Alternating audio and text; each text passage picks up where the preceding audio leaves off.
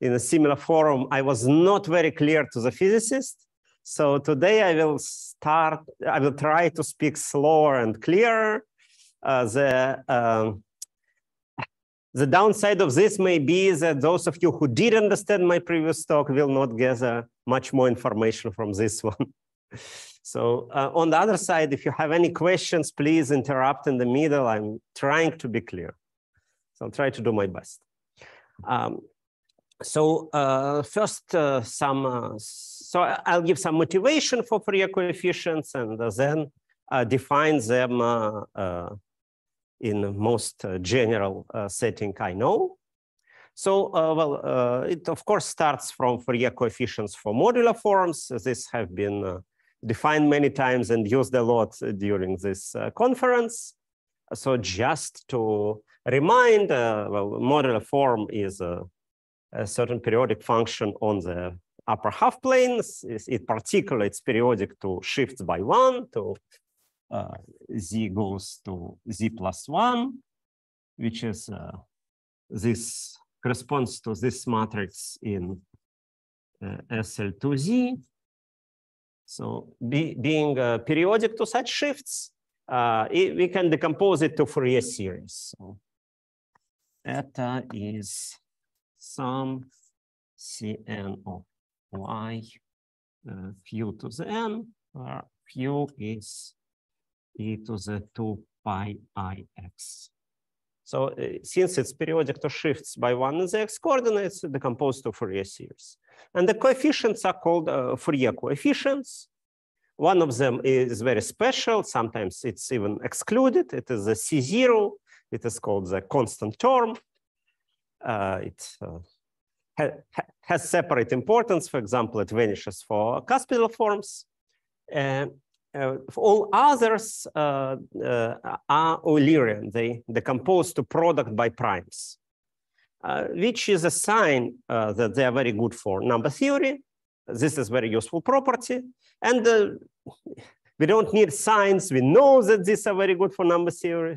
It has come up with also in some talks this week that these coefficients carry number theoretic information. And in fact, they are part of the reasons we like modular forms. Sometimes we just compose a modular form as a generating function for these Fourier coefficients. Yes, please.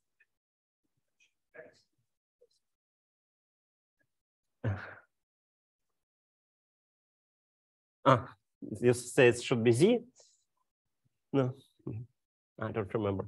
No, Z is X plus I. So should this be Z or X? It's X. No, it's fine. No, it's not a holomorphic. It's fine. It could be either.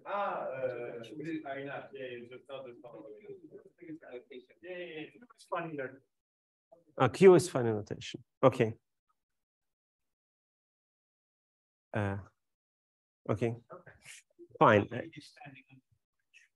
Yeah, indeed. So,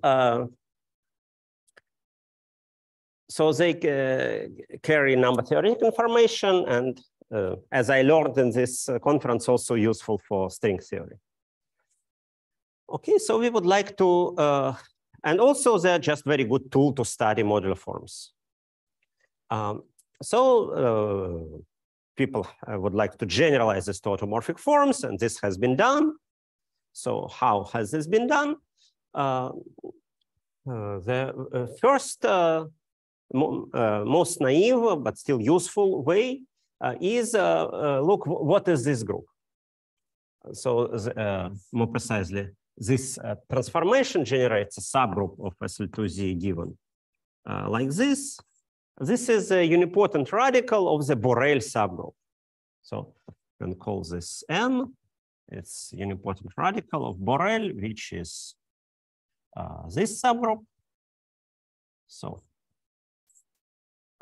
this is for SL2. For GLN, Borel is just upper triangular matrices. Should say it's one of them. There are infinitely many, but they're all conjugate to this.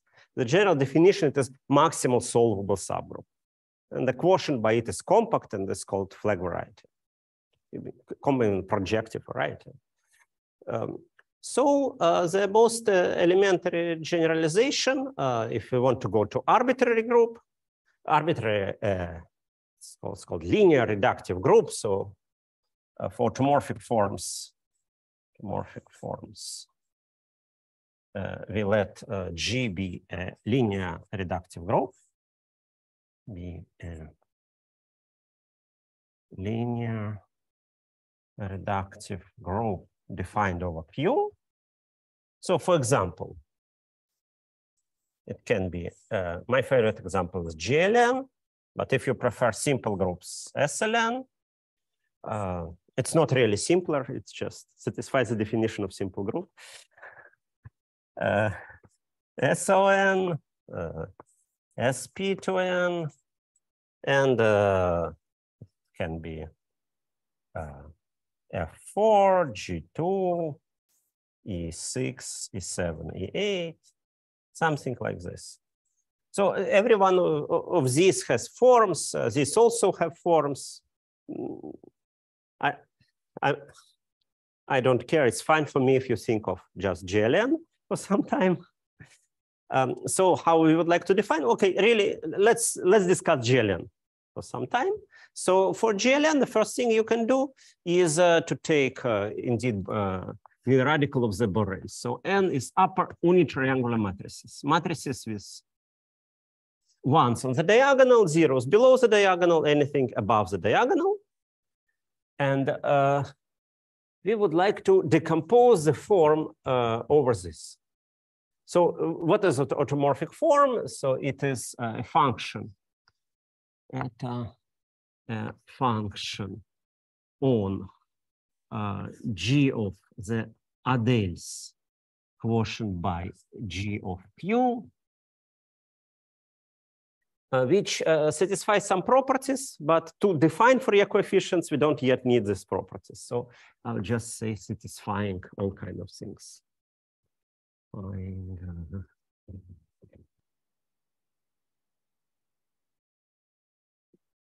So we would like to decompose it to Fourier series by M. This was done by Pitetsky, Shapiro, and Shalaika for cuspidal eta. So why do we need any assumption? Because N is not abelian. We cannot just say, oh, it's invariant to these shifts, let's decompose. So, but it can be done column by column. So Pitetsky, Shapiro, Shalaika. Assume eta is cuspidal. So what does it mean that it is cuspidal? It means that if you take its constant term with respect to nil radical of some parabolic subgroup, parabolic means it includes Borel. So another definition, it includes its conjugate to, in some basis, it is block upper triangular. So its nil radical looks like U. It's identity,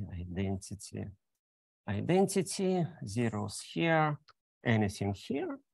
These identities can be of arbitrary size. So if you take just integral over such a thing, integral, I mean integral over U of, so integral of eta U of A modulo U of Q, eta of U du, we can even write some G here. This will be 0. So that's what cuspidal means. Such an integral will be 0. This integral converges for two reasons. First, cuspidal forms have some, they tend to 0 at infinity. So any kind of integral of them converges. But for this integral, there's much simpler reason. This quotient is compact. So for an important group, its period is compact. So if it's 0, the form is called cuspidal. And we will be using this. So the group N, actually, it has a very nice composition series. So any N has canonical composition series just by taking commutators with itself. But apparently for Fourier coefficients, this is not the most convenient composition series. For GLN, they are different. The last column. Let's just take the subgroup, which is the last column. It is very clear. So matrices that are 1, 1, 1, 0, and anything here. It is very clear how they multiply. Just consider this as a vector and add them.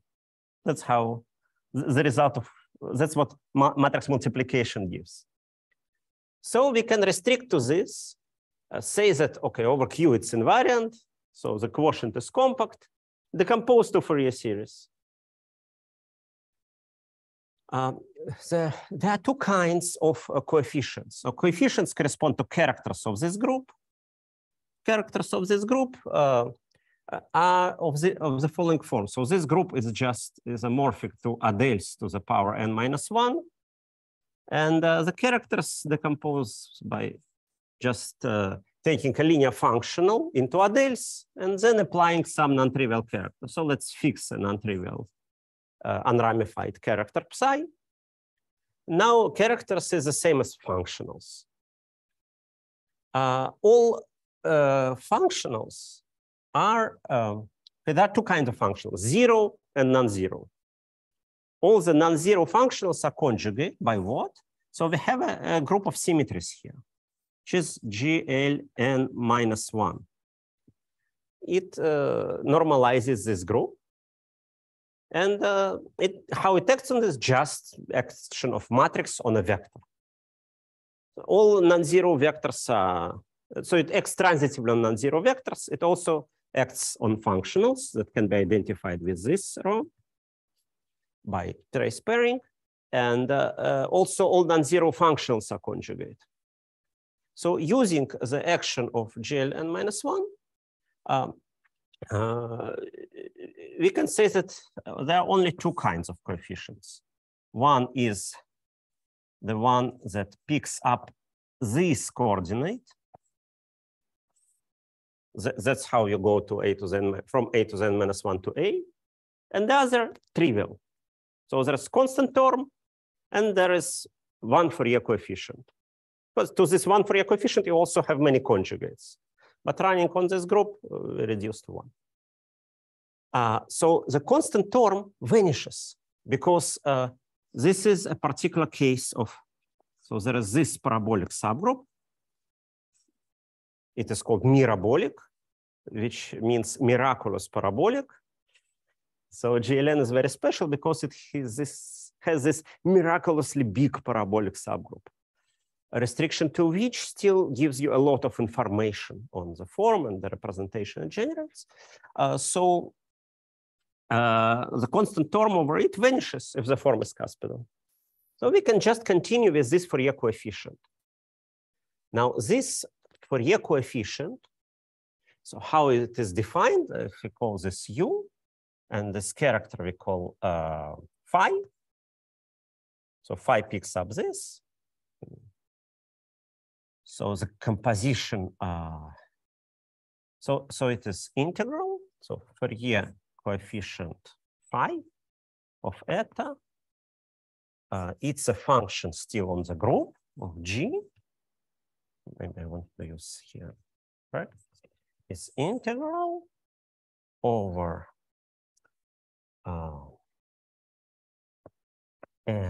U. So over U of A quotient by U of Q,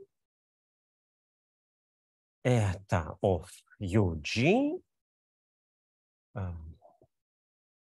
psi composition phi of U du. So this is a Fourier coefficient that is function on G. And if you let G to lie just in this, let G lie in GLN-1, but then further, let it lie in stabilizer of this functional. This will be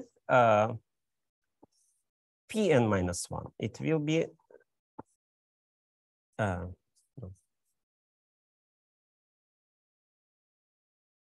this subgroup of GLN minus 1. It should stabilize the last row, which is exactly our functional. So it is the mirabolic subgroup of GLN minus 1. And on this subgroup, why do I want to restrict to this subgroup? Because on this subgroup, it is invariant to its Q points. So it's no more an automorphic form because it will not satisfy all the other conditions, but it satisfies this invariance, which is important for me. And since it satisfies this invariance, we can restrict it further and further and further. We can decompose now by the next column. And then we decompose by the next column, and so on. So eventually, so I would like to spell Petetsky-Shapiro. Petetsky-Shapiro. Shalaika. So I'll tell you one secret of number theorists. When they write PS, it means Petetsky-Shapiro. So Petetsky-Shapiro Shalaika decompose это into the following type of Fourier coefficients. It will no longer be Fourier coefficient phi. Let me call it maybe just call it Fourier coefficient because it is very canonical. It's very standard, maybe not very canonical, but it's very standard of G. It will be integral over n over maybe, okay. Maybe I will call it phi like this. N of A over N of Q. Eta of, it has exactly the same form. Phi of U of N dn. But the group is now N is this subgroup, which I already wrote. So just upper unitriangular matrices. Why? Because it's composed from columns. First, we integrate over the first column, then on the second column, then on the third column. So by a Fubini type algorithm, we just get integral over this group. Now, what is the character? The character, first we took this coordinate, but then we further decomposed using a character taking this coordinate and so on. So as a result, the character is phi of G is, we of course apply our fixed additive character, but to what? To sum G n plus 1. So we sum all the super diagonal elements, all the elements just above the diagonal. So this is the Fourier coefficient of Shalaika-Petetsky-Shapiro. And this generalizes, not the result, but the definition. Generalizes to any group. How it generalizes? N is the nil radical of the Borel. And the character, this character, it is a non-degenerate character. Non-degenerate means it has the biggest orbit or the smallest stabilizer. But we can also define one explicit character, take all this, just the sum of all the simple roots. I mean, not the roots of root spaces. So we should fix one element in each root space. So for any matrix here, consider the coordinates of these elements, sum these elements. So such Fourier coefficients are perfectly defined, and important, they will be Eulerian. by a local uniqueness result proved by Shalaika and Gelfand-Kazhdan, actually historically differently, Gelfand-Kazhdan over p-adix, Shalaika over Archimedean places following them, they will be Eulerian. So I will call this non-degenerate Fourier coefficients.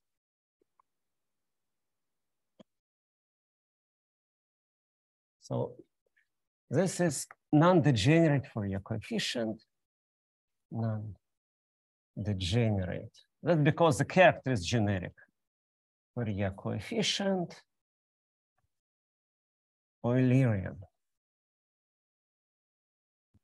by Gelfand-Kazhdan, Shalaika. Gelfand-Kazhdan, Shalaika.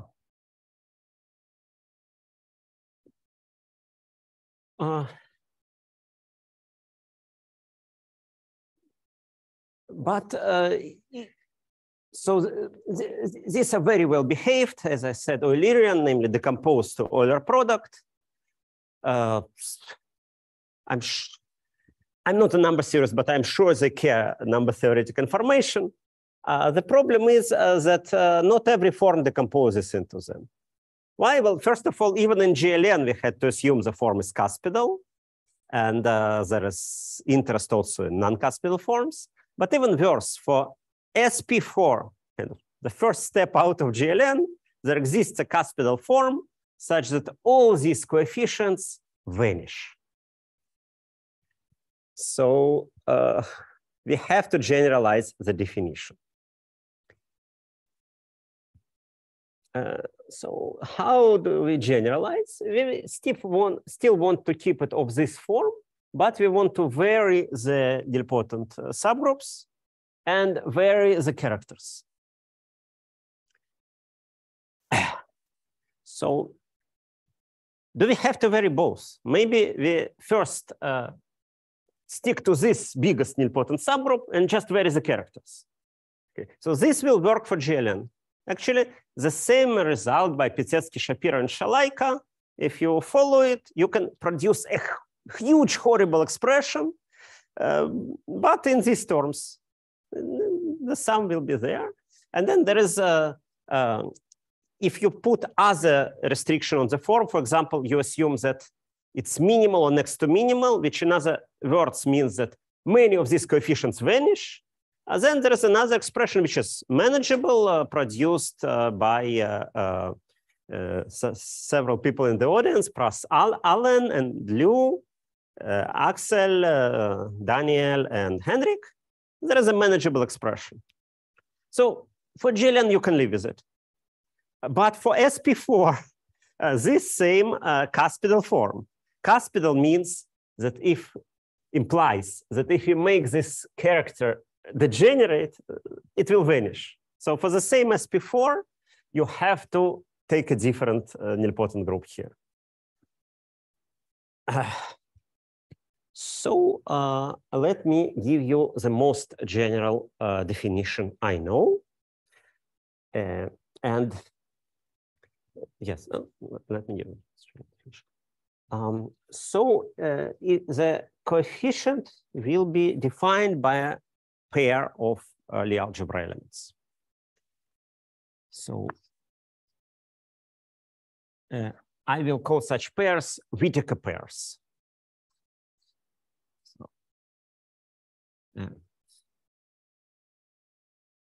Whittaker pair is a pair H in A. Okay, so I did not say, so let G be the Lie algebra of the group. So the group is defined over Q. So G is a vector space defined over Q, which sometimes I identify it with just Q points. So in particular, these elements are rational. Well, let me also say that instead of Q, we can take any finite extension, any number field you like. I just stick to Q for the simplicity of the talk. So it's a pair like this, such that. First of all, H comma F is minus 2F. And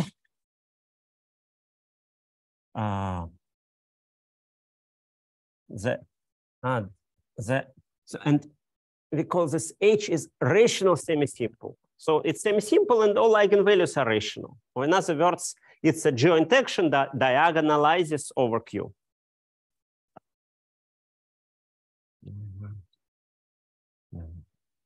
Minus over Q. So Q semi-simple. H is Q semi-simple.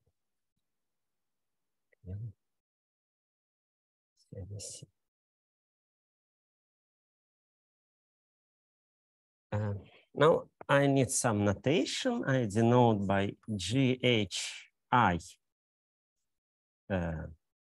all the X in G such that HX is IX. So this is the notation for the I eigenspace of this joint action. And GH bigger than I, or maybe bigger than J, sorry, is direct sum over all J bigger, over all I bigger than J of GHI. Just, I think it's a reasonable notation. Now,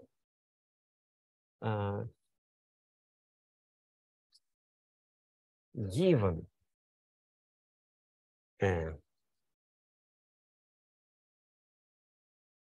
we take a pair HF, we define a peculiar nilpotent subalgebra, NHF, to be, we take GH1 intersect with the commutator of F. So maybe I want to write also commutator. GF, this is all X in G such that they just commute with F. F is 0.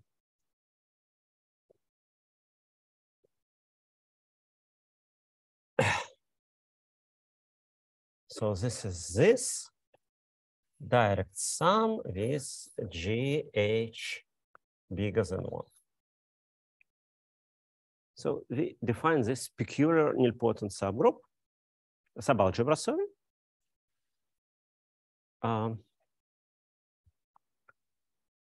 Yes, and I would like to point out two things. One, that F itself is nilpotent, just follows from this relation. So if you raise it to powers, it becomes eigenvalues -4, -6, and eventually we run out of eigenvalues because G is finite dimension, so it has to be 0. And also that F is a character of this subalgebra. So if you take two elements here, if they are, so this subalgebra of the subalgebra is an ideal. Take anything here and anything is a here or here, commutator will, eigenvalues will sum, it will be more than 1. Sorry, more importantly, that if you take anything, something here and anything else in the subalgebra, the commutator will be more than 2. So we have a killing form pairing on G. Killing form. Now for any x, y in N HF, the pairing of F with commutator xy is 0. So why is that? The proof of this has 2 steps. Step 1 not both of them here.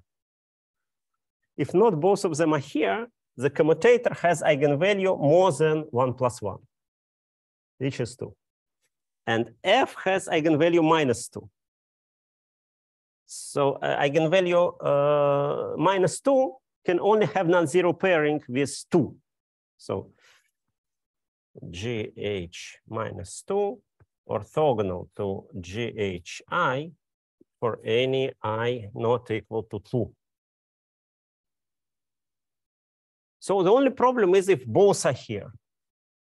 But then we use the invariance of the Killing form. So this is the same as of X. I think it is up to minus XF comma Y. So if X is here, that's why I intersect with GF. If X is here, this is 0. So F defines the character of this guy. F, or rather, Killing form pairing with F defines a character from NHF to rational numbers. Okay. Character.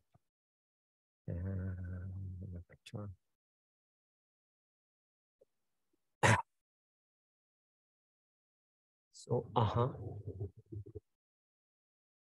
So we then we define NHF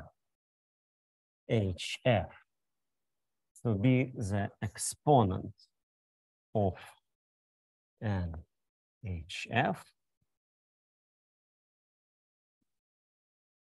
We define a character chi F from NHF of the adels to complex numbers by, so F defines the character from NHF to the additive group. So it particularly defines from NHF of the adels to the adels. And then we apply our fixed unramified character C.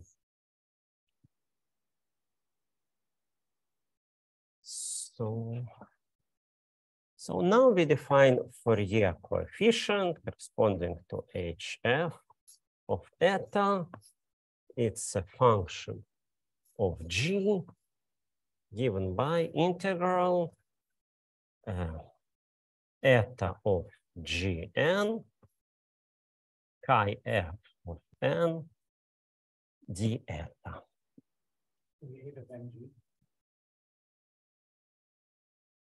NG, maybe NG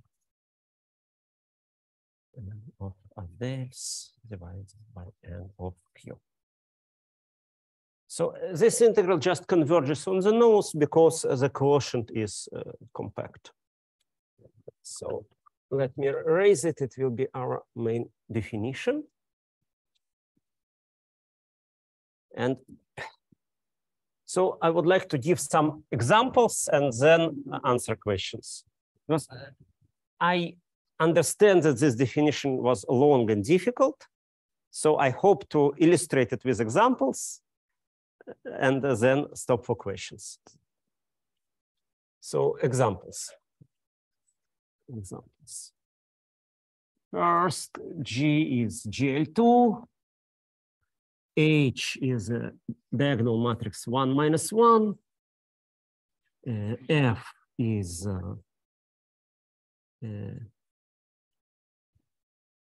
actually whatever F is, first NHF. NHF, it will always be just this subalgebra. Because this has no eigenvalue 1. Once there is no eigenvalue 1, F doesn't participate in definition of the group because this vanishes. Only where H is bigger than 1. When it's bigger than 1, it's 2.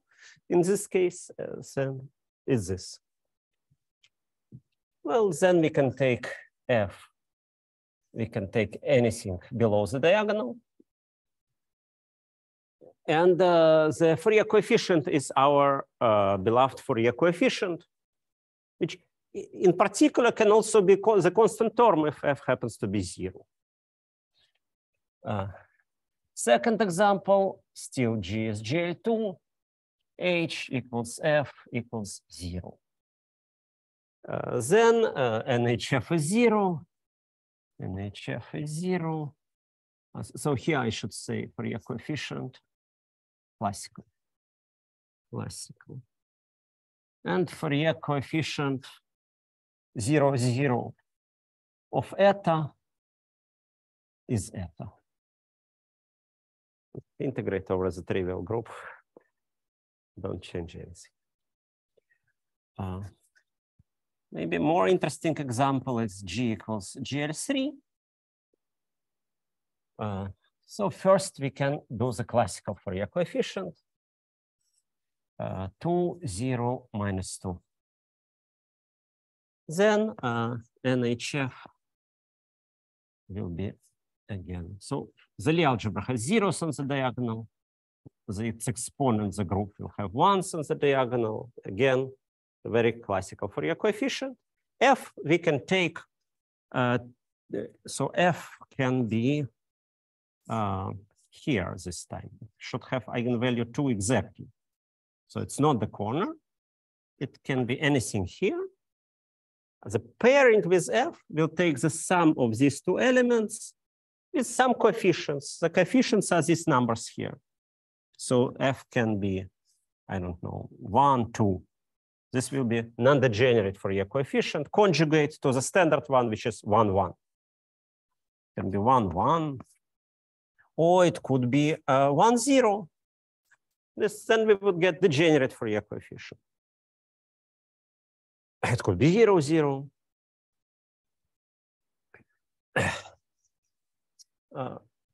Now, more interesting case maybe is G equals GL3 and F equals this rank 1 matrix. So of course, this rank 1 matrix is conjugate to this rank 1 matrix. Okay, maybe let me put 1 and 0 elsewhere. Maybe I should be more clear. 0, 0, 0. But I would like to then use the following H, which is 1, 0, minus 1. So this is first maybe interesting case when we do have a one eigenspace. But in this case, still no, this term doesn't come up. Why? Because this form SL2 triple. So there is a secret player here, which is E. So maybe yes.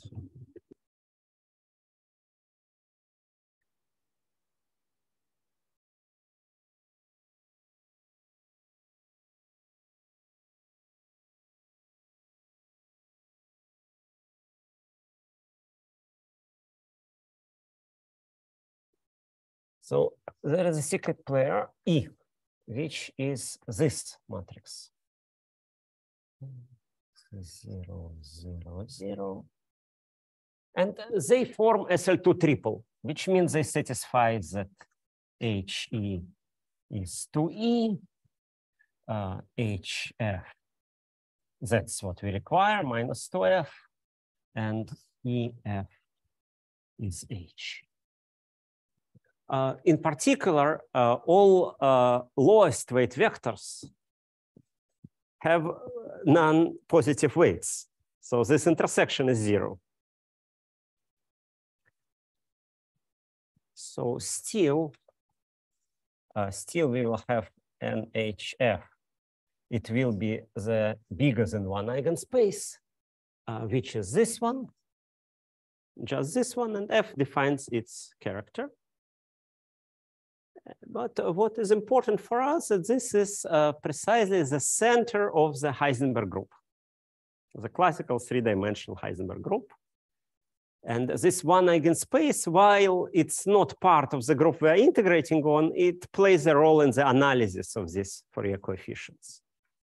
I'm afraid I will not have time to show you how, but it plays a role. It has to do with theta series and helps to analyze. So this example is very general. Why?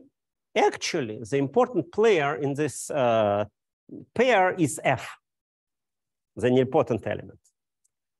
And so frequently you want a Fourier coefficient attached to a certain nilpotent element, or even its orbit, because when you conjugate the whole stuff, so you conjugate the function, but it's not really different. So you want to attach coefficient to a nilpotent orbit, you choose representative F. Which H are you supposed to choose? So if you have no extra requirements, extra information in your problem, always choose such an H. It is always possible by a theorem by Jacobson-Morozov. So for every nilpotent element F, there exist E and H satisfying these relations. So use this H to define the SL2 triple. Your life will be simpler because this will vanish. And because you choose something canonical. So actually, well, an expert in this Fourier coefficients is David Ginsburg, and he would only call this Fourier coefficient only if you chose H from an SL2 triple. The integrals I consider, he said, okay, you can consider them, don't call them Fourier coefficients. Now, I do call them Fourier coefficients. One reason is because my collaborators from string theory need Fourier coefficients like this. For example, when n is like this, n is in radical of the Borel, but the character may be degenerate. So it fits to a more general definition. And second, because I can analyze them in high generality, so I prefer to work with high generality. So for example, in GLN, well, you know that this Miraboli group is nice, so you have some reasons to consider in radical of the Borel sometimes. So if you have a reason, you are allowed to choose a different H. Another example for GLN is just this column Fourier coefficient. So maybe my last example, and then I stop for questions. 5, G is GLN, H is, so 1, 1, 1, minus 1. Then NHF, no matter what F is, NHF is zeros and just one column and zeros. So this allows to decompose by the column part of the Petetsky-Shapiro-Shalaika algorithm. And this generality allows us to generalize this algorithm for other groups. It will not produce as nice results. Sorry, what is that? Yeah, F has to be in -2 eigenspace, which is this. For the definition of NHF, it doesn't matter because there is no one eigenspace, only 2 eigenspace. So actually all the H's I showed, all the eigenvalues were integers. That's the standard. Why define Q, allow Q first because I can, and second because this comes up somewhere in our proofs. Also, if you say you will want to put this H into SL2N, into SLN, then well, you notice the trace is not 0. If you want to trace 0, you subtract something, these values become irrational. But eigenvalues will still be 2. Sorry, doesn't matter. It comes up in our proofs. Okay, now please questions. So let's thank Dima for the very nice description of Fourier coefficients. No, that's not the end of it. Questions, comments? But so it's not that I finished the talk. Oh, you didn't finish it. Oh, I'm sorry. My fault. Excuse me. I thought you were finished. My fault. Well, then we'll withhold the applause for a few more minutes. Okay. Yes, but questions are very, very, very welcome. All right. Looks like you should carry on. Okay, fine. So, all right. So then I will ask some questions and give you some answers.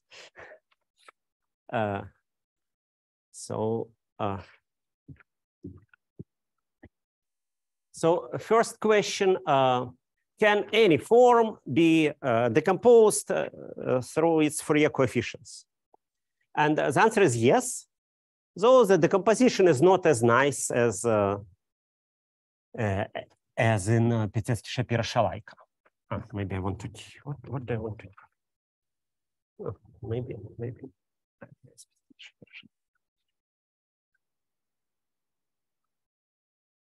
So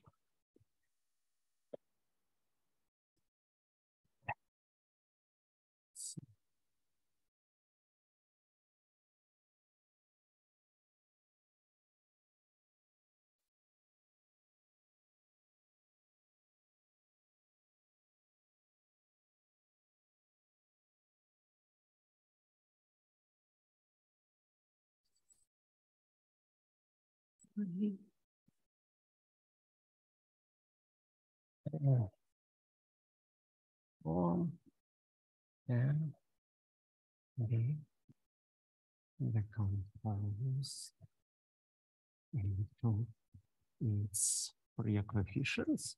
But so this is a theoretical result. It has an algorithm how to decompose, but it's not, I mean, you will have to work using this algorithm. It's some recipe which we proved works. We also worked it out. We worked it out for minimal and next to minimal forms for ADE types, or simply list. And then we produced nice expressions. Why? Because the conditions minimal next to minimal means that most coefficients vanish. So you have seen an example of such expression in Aaron Stock. So by no means our algorithm generalizes what he does, because he went much more, his formula is much more explicit. But if you have some group where you don't have this hands-on experience like in his talk, our algorithm will tell you where to start, what lines to follow. But we can say, for example, we can say nothing about rationality of this Fourier coefficient.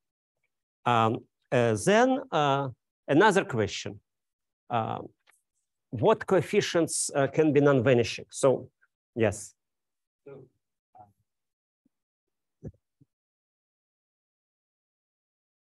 I was just wondering if you could say a little more about what you mean by decompose into its Fourier coefficients, because you could always take like a one-dimensional unipotent group and expand along that. So presumably, you are absolutely right. So for GLN, for example, it means what Pitsetsky-Shapiro-Shalaika do, Whittaker. So nil radical of the Borel. The same we do for minimal and next to minimal. We go all the way. For other groups, or without assumptions of minimal next to minimal, for some nilpotent orbits, this nilpotent orbit just cannot be represented by a character of the Borel nil radical. So we go as far as possible. We take the biggest nilpotent group that can represent this nilpotent orbit. So for each nilpotent orbit, we go as far as possible, and we allow these Fourier coefficients, and then the form decomposes into them.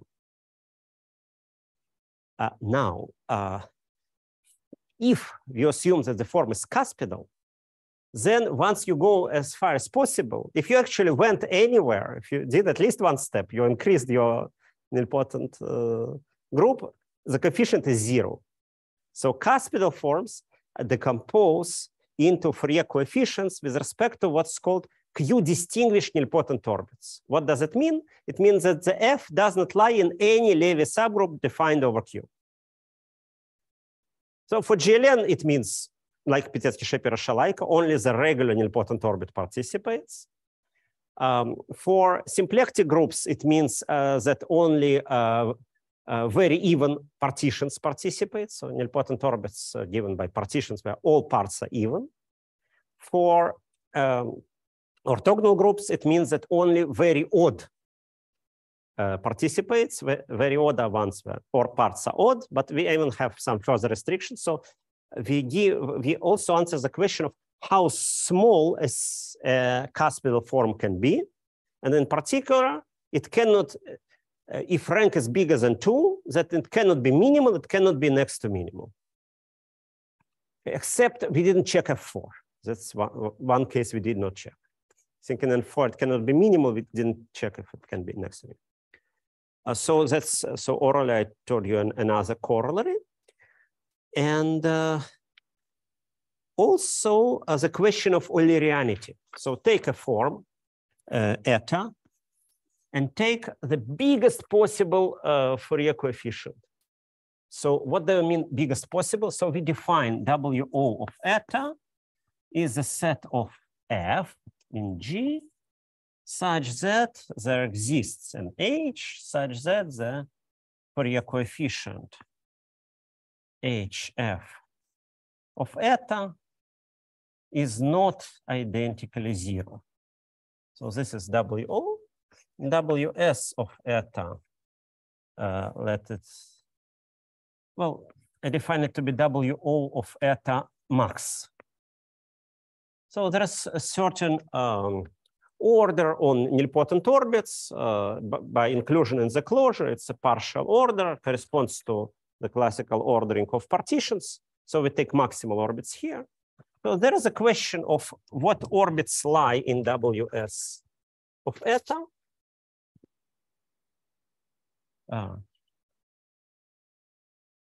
And the conjecture is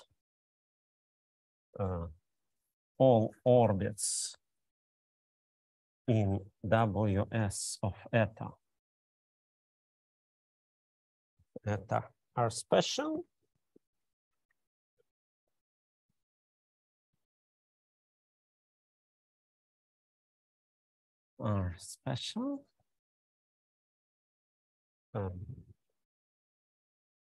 Proved for classical groups by Zhang, Liu, Savin, but this was following Moglin and Ginsburg, Rallis, Sudri. Ginsburg, Rallis, Sudri.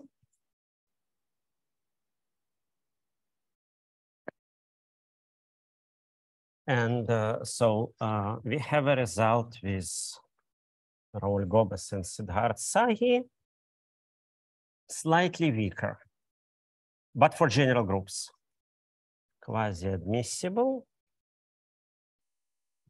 for general groups, or any G. But so for general group, it's slightly weaker. For classical groups, it's exactly equivalent to special. And now, as I said, if eta is cuspidal,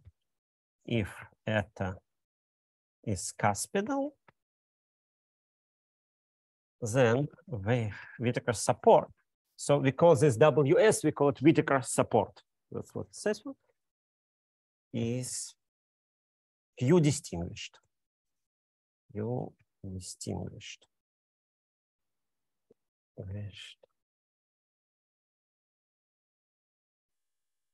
So which means does not lie in any Levy subgroup. Then there's the next question. Oh, I still have 5 minutes, right? Given WO of eta, WS of eta, what is WO of eta? Okay, so you know what are the maximal orbits, what are the small orbits? And this question is very difficult. There are very few results because these orbits are hard to catch. But we do have a result for GLN, which is a little bit surprising. And it is all the small orbits. All the coefficients for small orbits do not vanish for some choice of H. Of course, so why it's surprising? For cuspidal, you would expect small orbits to vanish. But that's if you choose H to get N this. If you choose the H from SL2 triple, these coefficients will not vanish for GLN. But for other groups, we have only very partial results. If some orbit is in Whittaker support, then you go a little bit down, No, you go down in certain ways and you get non-vanishing coefficients. But we cannot say about Q-distinguished orbits that are smaller. We cannot catch them by our methods. So I really don't have a conjecture. And then one last question, what about Eulerian? So let me give you a conjecture. Conjecture, if F is in vertical support of eta, then Fourier, but not the coefficient I defined for you, but rather Fourier Jacobi coefficient HF of eta decomposes to Euler product. Decomposes to Euler product. So let me tell you what it is on an example. On this example, for Fourier Jacobi, you choose a Lagrangian. So NHF J is this with this. So you can choose this Lagrangian, any other Lagrangian. You can, there's a way to define it without choices using theta series, but you have to increase your group by which you integrate. Otherwise, it's just not big enough for the integral to be Eulerian, but in this, and this is proved for, well, first non-degenerate F, so F in the regular orbit, but this is classical. This is Shalaika, Gelfand, Kazhdan. Gelfand, Kazhdan, Shalaika. So this is Gelfand, Kazhdan. Second, for discrete series of GLN,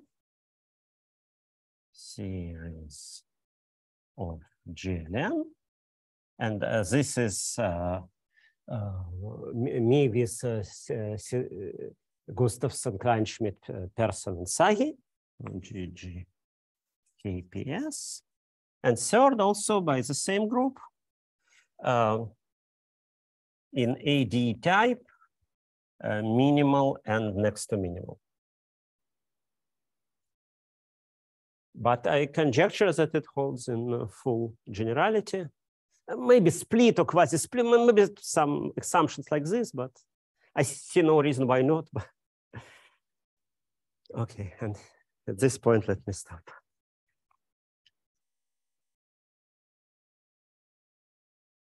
Thank you for that talk, which well deserves a second round of applause. I'd like to ask if there are any questions.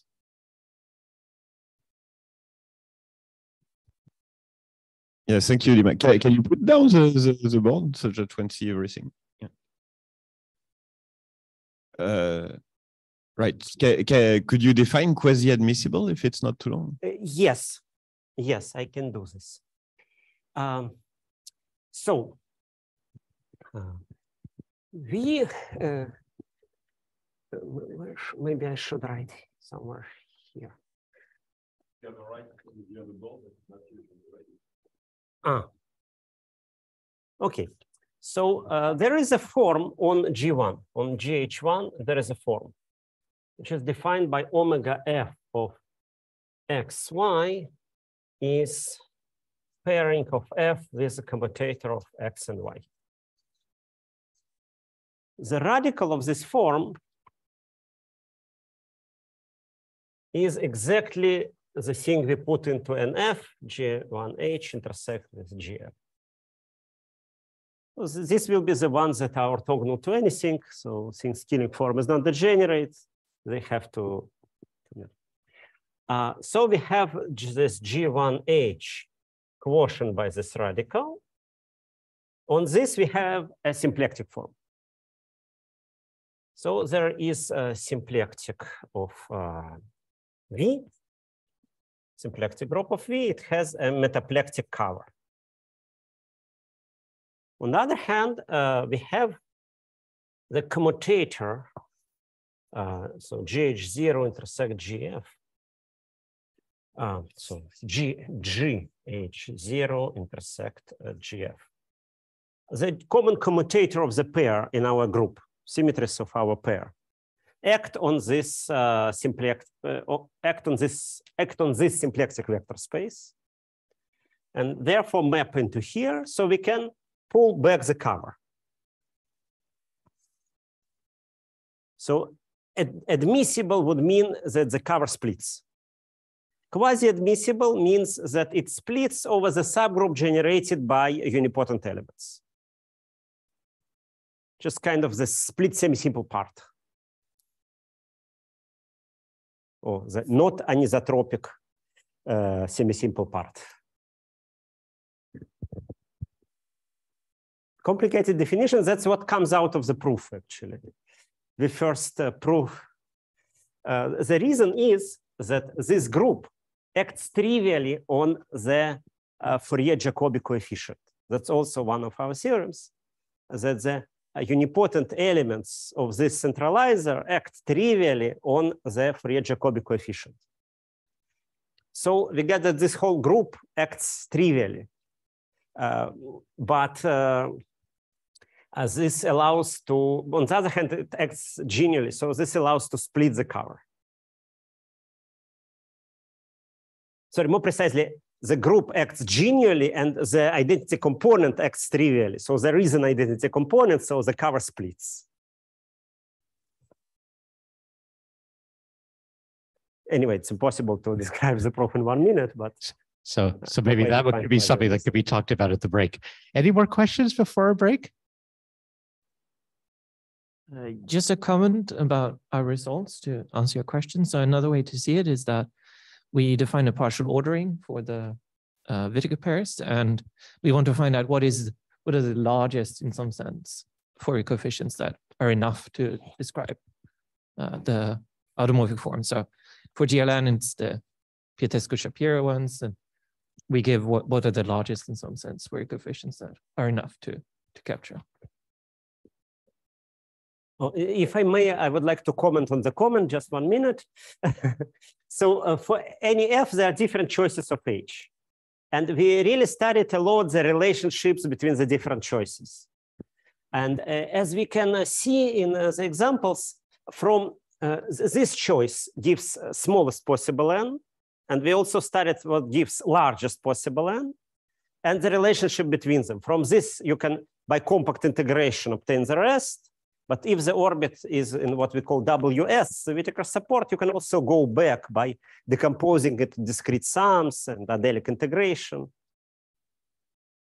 So that's what goes into the result. So when you can take an Eisenstein series and compute some of these smaller Fourier coefficients, is that at all related to branching?